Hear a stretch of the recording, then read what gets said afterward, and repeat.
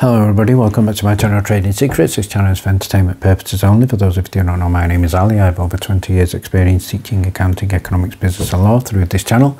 I'll be providing some stock analysis and a quick update on the $1 Million Challenge. So if anybody's not aware of this is a genuine investment of $1,000 to a return of $1 million over a period of 3 years using a strategy called compound return investing. So the objective is try to get 201 trades, each with an average return of 3.5%. It's not 201 consecutive trades. We do take into account losses. So for further details about how to join us for less than $9 a month, information is available in the description below. In today's video, we're going to be looking at the Trump Media alert and warning to NASDAQ with regard to naked short selling and also with regard to ticker symbol DJT. So stay tuned for that. We're also going to be looking at a very interesting response from Citadel, and we're also going to be looking at the latest updates in terms of MMTLP and Congress and other developments. And then finishing off by having a look at important week for earnings with many of the mega cap stocks reporting. So before we get started, let's have a look at what's happening in the market. So first headline here from the Wall Street Journal, we can see that big stocks won when the markets rose and they are now winning in the sell-off. So there is a little bit of a sell-off. We have a look at other developments in the market. We can see here the Bitcoin halving process is now also expected to take place. This is something that takes place every 4 years, and once it happens, there is historically there is always a significant appreciation in Bitcoin price.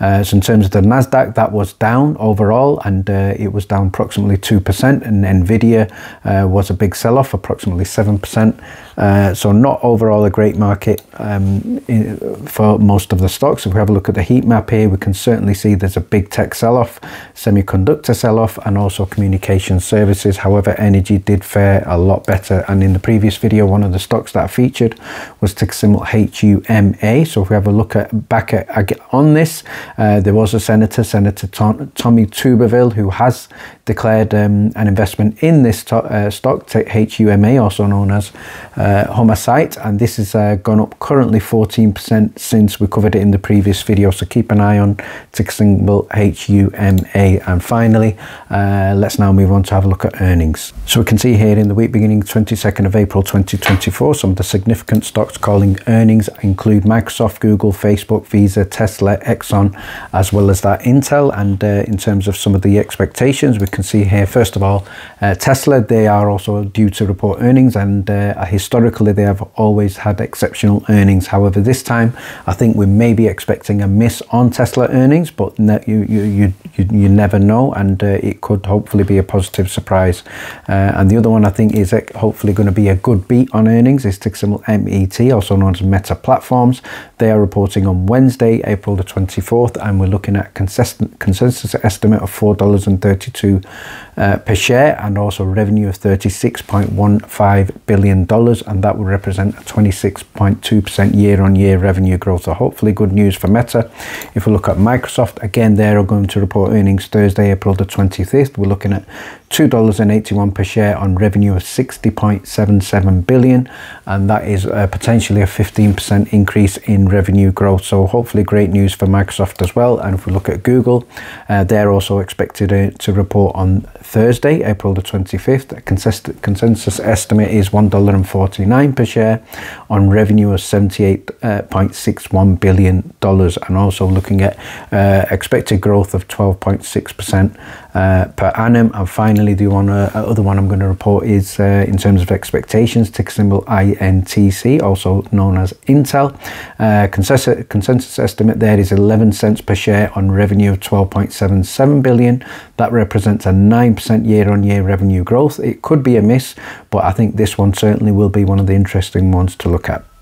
Let's now have a look at the news with regard to ticker symbol DJT. So shout out here to Don Fizz, who's posted the headline here: Trump Media alerts the NASDAQ to potential market manipulation from naked short selling of DJT stock. So Susie has posted a very interesting picture there with regard to how this may have parallels, and significant parallels, with MMTLP. We know there was significant short selling, should we say naked short selling there as well, allegedly, and also many shares not counted by FINRA. So I think significant significant parallels which hopefully will be exposed.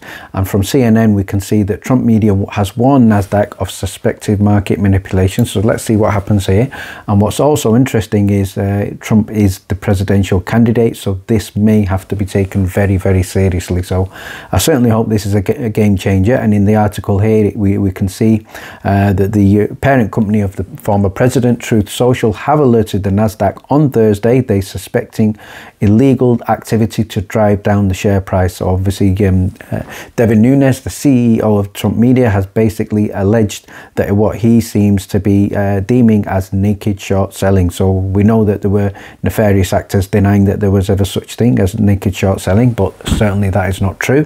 And for clarification purposes, we can see here that this involves somebody who sells shares they do not own and have not borrowed. So another way of saying what this is basically blatant theft.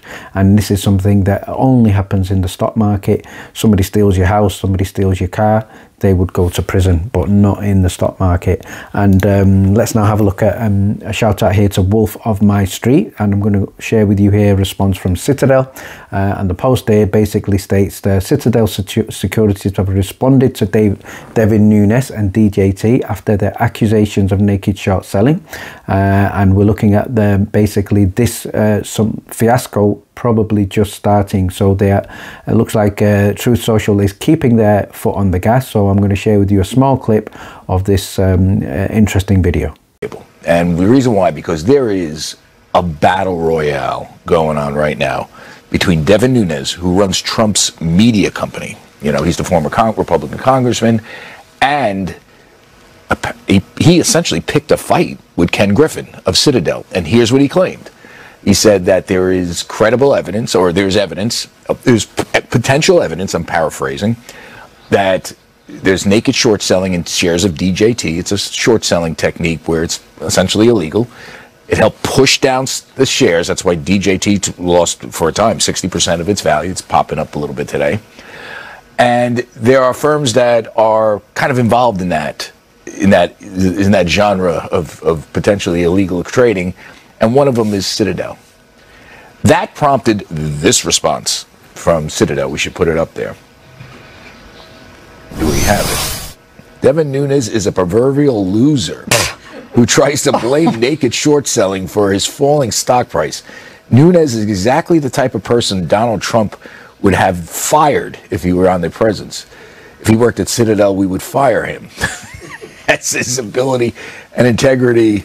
His ability and integrity is at the center of everything we do. Okay, so obviously they deny that they're involved in the...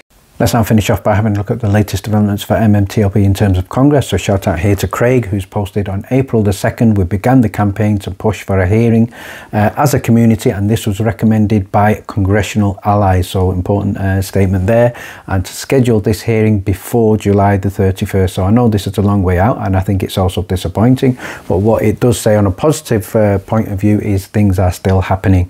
So if we look from April the 19th, then we're looking at the 14th business day from that. So we know meetings are due to take place on this issue, and what is also stated in his opinion, the window until July the 31st is still ample and very much in play.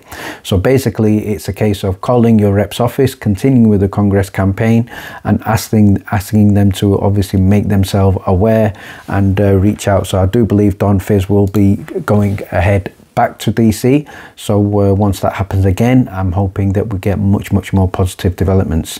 And an interesting post here from Jonah, who's posted, no one elected Gary, no one elected FINRA, no one elected the DTCC, no one elected the SEC, no one listens. So obviously, as far as MMTLP is concerned, we have approximately 65,000 veterans and investors. Obviously that includes international investors such as myself, and the allegation here is we have been defrauded and we have not had any significant transparency or communication in terms of what happened, and that is all we are asking for. And finally, I'm going to finish off by sharing a post from Kay Kep, and also going back to the angle on Citadel. And what Kay Kep has stated here is, with regard to counterfeits, look at Citadel's year after year annual reports, shares sold and not yet purchased. So the statement here from February the 29th 2024, the Citadel Securities reported a fair value of just 27.758 billion. I don't know why the word fair value of just, it sounds like that just 27.758 billion is a nothing figure for them, and these, remember, are securities sold, not yet purchased for 2023. So that certainly is huge, and as far as I'm concerned, that indicates a huge problem in the whole financial market, and it also indicates something that we need to look at to try and rectify and fix. Obviously, we know that South Korea are onto it. India seem to be getting onto it. Thailand are onto it. Hopefully, the UK, my country, are getting onto it as well in terms of what I've been seeing. So that just really leaves the biggest financial market in the world, the United States. So fingers crossed for positive developments, but we certainly are not close to fixing this yet. And finally, if you would like to get a copy of our weekly watch list as well as our daily stock alerts, details are in the description below. Thank you very much for watching. Please stay tuned.